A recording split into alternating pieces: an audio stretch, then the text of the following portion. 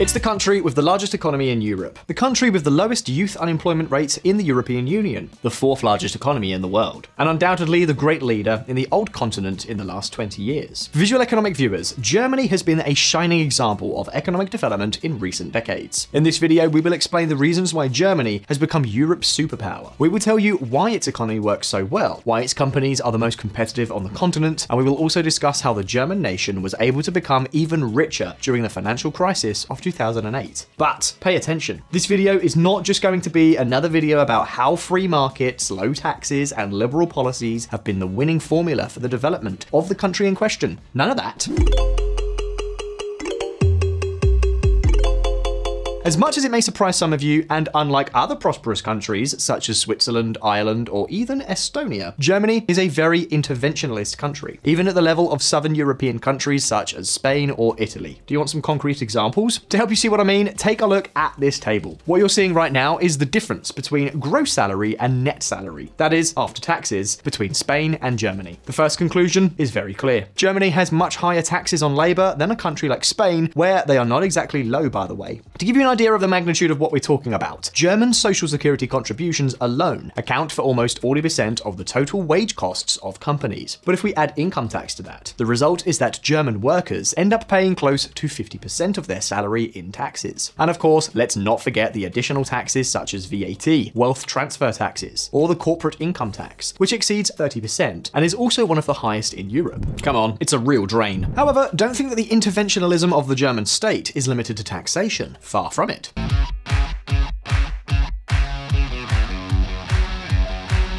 For example, the German minimum wage is also one of the highest in Europe, reaching 1,600 euros per month. On top of that, the bureaucratic hurdles are not exactly light either. For example, as you can see, they make this country one of the slowest countries when it comes to setting up a new company. And if we consult the OECD's Doing Business ranking, we will see that Germany is also one of the developed countries with the least legal resources for small investors, with the most administrative complexity for foreign trade, and with one of the worst bureaucratic structures in its property registries. In short, Germany is anything but a capitalist and free market paradise. And let's see, I imagine that in this situation, many of you are wondering about a few things. If it wasn't with free markets and low taxes, how is it possible that Germany has become so rich? What is the recipe for its enormous success? Could other countries imitate its model? So, without further ado, let's answer these questions. Let's get started.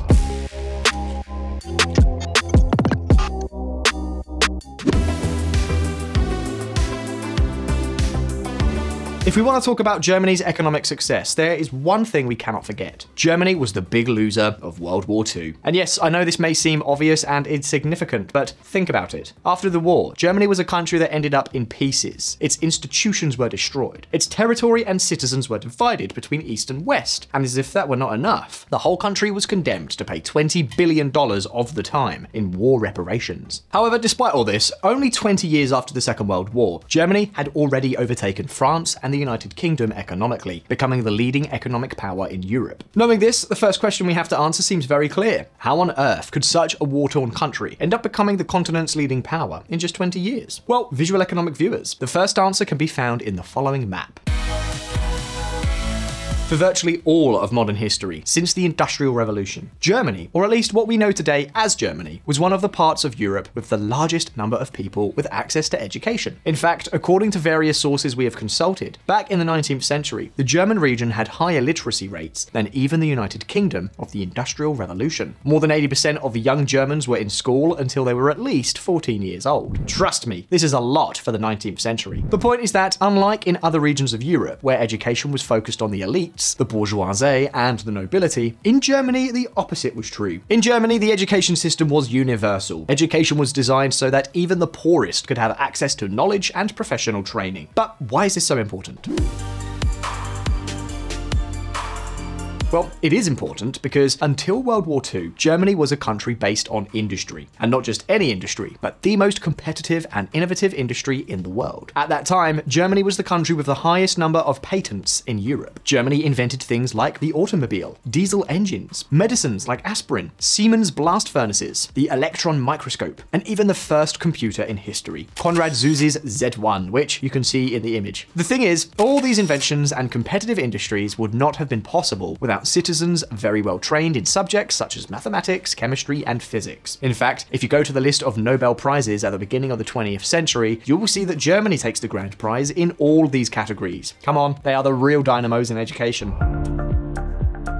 But be careful, because this is not the end of the story. Apart from having a very well-educated population, Germany also has a very strong business sector that was protected and encouraged by the government for years. For example, by forcing investors who invested in other countries to invest the same amount of money in Germany, or by allowing large companies to form cartels with which to dominate the market. Beyond this, the entire German region had good access to raw materials, such as coal, iron, and maritime resources, and also had an outstanding geographical position that allowed it to do business with a multitude of countries, especially when exporting the products of its huge and protected industry. In short, until the middle of the 20th century, Germany was a leading country with gigantic, highly innovative companies and the best educated population in the world. What could go wrong? Well, the Second World War. The war came, and with it the destruction and devastation of the country that we have just described. However, Germany was able to recover very quickly. We've already seen that within 20 years, the German nation was once again the leader in Europe. And do you know why? Well, because despite the war and all the destruction caused, the highly educated citizens, the entrepreneurs with their successful formulas, the patents, and the German productive culture remained intact. Let's say that all the ingredients of German success were still there in spite of the war. In other words, it only took the time to rebuild infrastructure, buildings and legal certainty before the German economy was able to take off again. Now, the interesting thing about all this is that the model of German success, which allowed them to recover from the war, has remained practically unchanged to this day. Even though almost 100 years have passed since all that we have described so far, the truth is that today's Germany looks like a modern copy of what it was in previous centuries. For example, what is their main business sector? Well, once again, advanced industry with high rates of innovation and scientific development. I think that in this case, a graph is the best illustration. Take a look. In 2020 alone, German companies and the German government invested more than 100 billion euros in research and development, a figure that is equivalent to more than 3% of GDP, and doubles the figures of countries such as Italy or the United Kingdom. Meanwhile, its education sector tells a very similar story.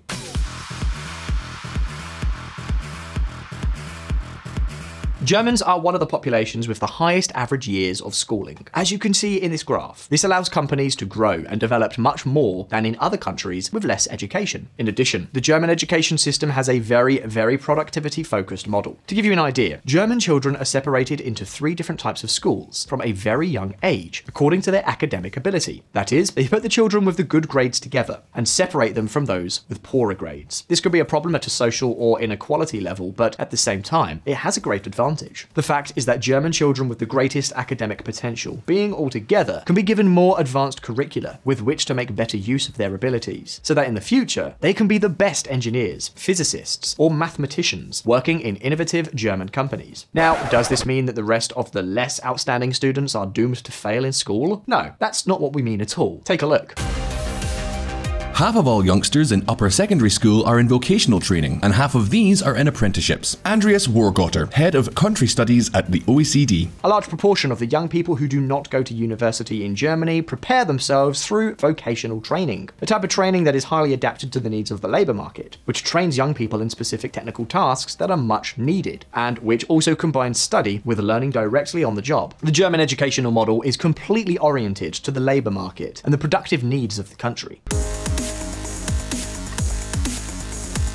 This is precisely the first reason for the great success of German industry, and thus of the German economy, its unique education system. The second reason has already been mentioned. Germany has a centuries-old tradition of entrepreneurship, innovation, and industry, which has been snowballing until present day. An entrepreneurial tradition that would be difficult to transfer to other countries, and which practically makes Germany a unique case study in the world. Be that as it may, these 2 reasons would be of no use without a third and fourth reason that we have not yet explained. They are perhaps the most important reasons of all. Reasons that have enabled Germany to maintain and expand its enormous industry and economic strength over the years. Do you want to know what we are talking about? Well, stay tuned. Surviving the surge. If a country has an enormous industrial tradition, even if it is very rich, even if the citizens are the most educated in the world, all this is of no use if its government throws it all away. A good example of this are countries such as Argentina and Venezuela. These countries once competed with the USA itself in economic terms for much of the 20th century. Recently on Visualeconomik, we told you how Argentina came to compete with Switzerland and even became the richest country in the world for a time. However, with populist government after populist government, they have ended up with deep and long economic crises. Fortunately, the opposite was true in post-World War II Germany. If German politics in recent decades has stood out for anything, it has been precisely for its enormous stability, its great consensus, and the absence of large populist movements sowing discord and polarization. For example, the main parties of the left and the right have come to govern in coalition when they have not had an absolute majority, something that in other countries would be totally unthinkable. What's more, the stability and political consensus is not something that has been limited to the partisan spheres, but has also been very present in civil organizations. But do you want a concrete case? Well, take for instance the case of the trade union groups.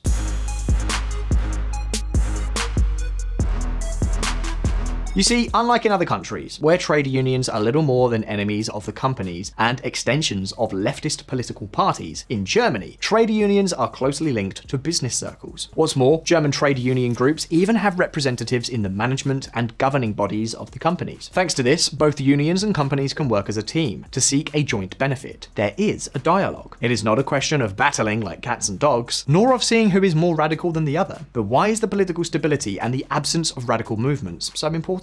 The answer lies in the long term. With radicalized and populist political groups, the objective of those in power is to achieve results and votes in the short term, whereas with united political groups that seek consensus, it is much easier to carry out policies that pursue long-term objectives. And a great example of this was the German plan called Agenda 2010, a plan promoted by Social Democrat Chancellor Gerhard Schröder in 2001, which served to save Germany from the 2008 crisis. By the way, we will talk more in depth on this topic in a future video, so subscribe.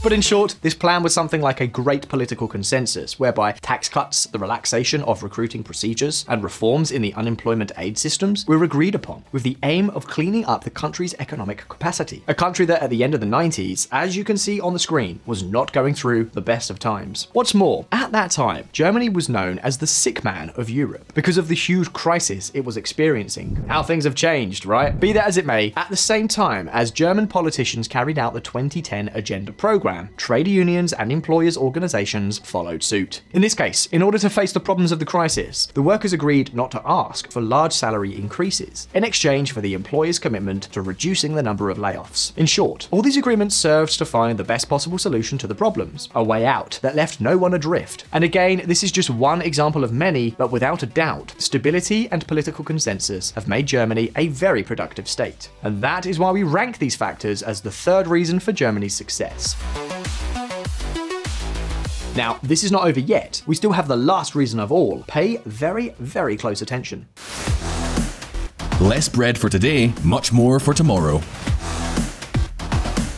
In Germany, the word for debt is Schulden, which in turn comes from the word Schuld. And do you know what Schuld means? It means guilt. Germans don't like going into debt at all. They are practically phobic about asking others for money. And the truth is that this has certain advantages. On the one hand, and as you can see on the screen, during periods of crisis such as that of 2008, or the one suffered after the war in Ukraine, German companies had a much lower indebtedness than those of other countries, such as the US or France. This allowed them to hold out much better. The German government, on the other hand, has also been characterized by maintaining strict control over its public finances. Germany's public debt has remained much lower over time than that of other countries such as Italy, Spain, or France. Again, this has allowed the country to be able to spend money when times were bad, and has allowed it not to drown its public accounts with higher and higher interest payments.